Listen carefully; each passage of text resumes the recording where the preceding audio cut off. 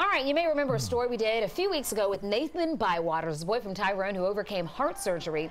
His goal is to one day be an American Ninja Warrior. So last night at the taping of the show, 11 Alive took Nathan along to be our reporter on the scene. A dream come true. He got to show the host just how strong he is in more ways than one. Well, let me ask you this. What's your message for all the kids out there who might be facing obstacles? You've gone through them. That they can do whatever they want if they put their heart or mind to it. Put their heart and mind to it. That's pretty good. I got nothing to add to that. You really nailed it.